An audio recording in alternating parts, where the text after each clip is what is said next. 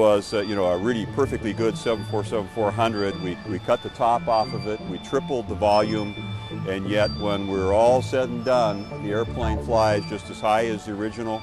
It flies almost as far as the original, and it flies just a hair slower. I mean, you think of the challenges that we had in converting these large 747 airplanes into being able to lift this airplane around the world. One of the key pieces of the build efficiency is the Dream Lifter. Bob Noble, Vice President, 787 Supplier Management. We use this airplane to transport the wing and fuselage sections of the 787 from points all around the world here to our site in Everett. My name is Kurt Kraft, Lifecycle Product Team Leader on the 787 program. We had a rather extensive study looking at all the different airplanes that existed in the world, Antonovs, C-5s, Belugas, you name it. We looked at ship transportation, railroad cars. Being able to get them here in a day forced us really to go to an airplane solution, and since nothing else was available, we were forced to go to the Dream Lifter concept. And that's what the 787 is all about, right? The airplane's efficient, it's fuel efficient for the environment, and it's also efficient to build. We load the sections in through the back end of the airplane. This whole back end is secured with 21 locks and latches. We have a ground transportation, we call it a mobile tail support. It comes in and plugs into the airplane.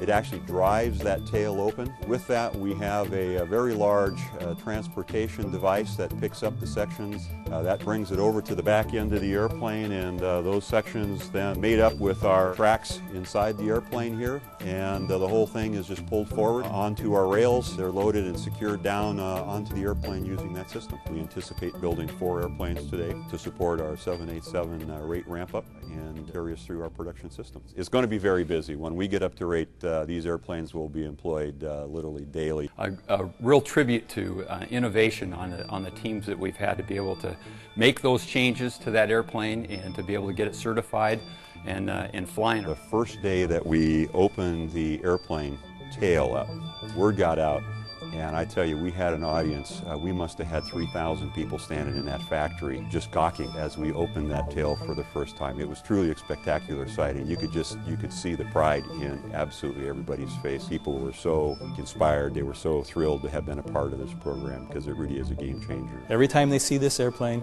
I want them to think about the airplane that's inside there. Soon, you too will experience air travel like you have always wished it could be. In the months ahead, we will be sharing this exciting turning point in aviation with you.